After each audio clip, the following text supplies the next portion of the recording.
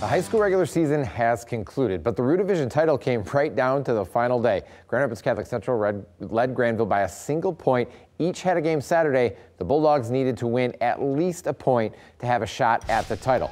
Bulldogs hosting West Ottawa at 2:30 this afternoon at Griff's Georgetown, and things were looking good early.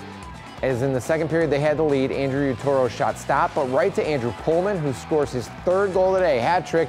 Grandville would build its lead to 5-1. The time ticking down in the third, Panthers down just one. Luke Leonard's shot stopped. Brennan Clark finds the back of the net with 23 seconds to go.